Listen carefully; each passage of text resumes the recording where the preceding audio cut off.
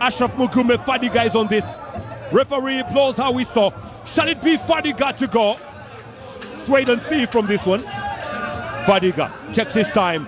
Strikes one! Oh! Glorious! Ashraf Mugume Fadiga scoring his 7th goal of the season. That was taken by speciality. Ashraf Mugume straight past the wall into the back of the net. Oh dear me, the wall broke. How did that ball go through the wall?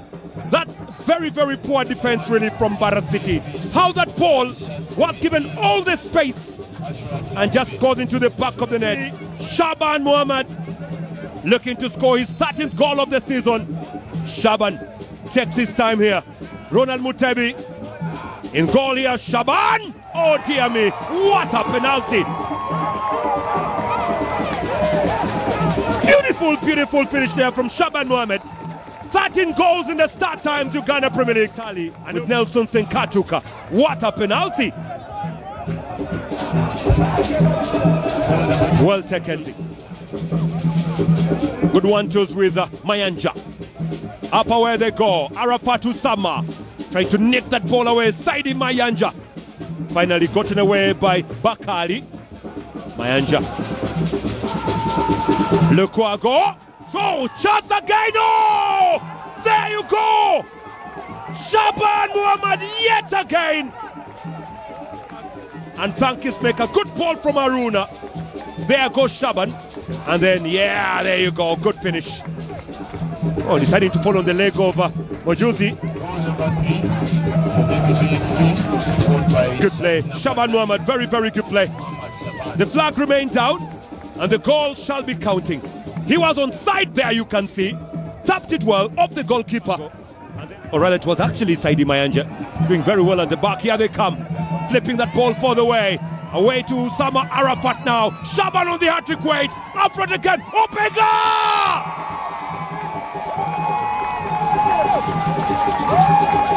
Opega Katenga scoring his 5th goal of the season.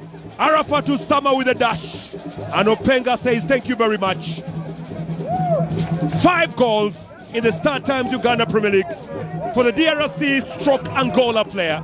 Openga Katenga slicing that ball past the goalkeeper Ronald Mutebi. KCC 4, Mbarara 0. It's another one that will be hoping that this might be the season that makes him a breakout star. The ball is played out to the wing. Yunus Sentamu now getting to his captain and gets the return ball. Sentamu rushes in! And they draw first blood! The hitman, Yunus Junior Sentamu, lines the scopes, sets the table, gets his victim, draws first blood here. Again, Yunus Sentamu finishing off a delightful move and giving a Vipers a lead. But just look at the way they broke the heart of Chitara's defense. They were just not in the right position. And clearly it was an own goal coming in from Donato Kello as the goalkeeper tried to pull up and block the shot that was directed at his goal from Yunus Sentamu. But you can see the poor press from Chitara Football Club left them at a square, 6s and 7s, and in the end opened up the heart of their defense, making it easy for... Well, if Vipers were to win the championship this season, then they will have halved the deficit between them and KCCA. Intriguing shot here! And Abu Bakr Lawal doubles the tally! It is done. It is dusted. The Venoms have struck again. At all, but also clearly disappointed. Just look at the run made there by Watambala, and look at the defenders, just 2 against 3 or 4. Now you can see that. How did this happen? And it's exactly a point of players not tracking back in time to try and close out the danger, and that's where I feel that Chitara have really shown weakness. Good shielding there from Kambali to free up Lawal. Does excellently well with his technique to plant that ball. But in the meantime, there was a bit of a scuffle off the pitch. Well, a chance missed by Regan Kalo, but now for the second time, they won't miss this opportunity. Good cross coming from Nicholas Murray. Good control from Oriti. And a good turn with that powerful rocket for Bull FC. Oh, good goal it was from the former Vipers Sports Club forward Ibrahim Oriti.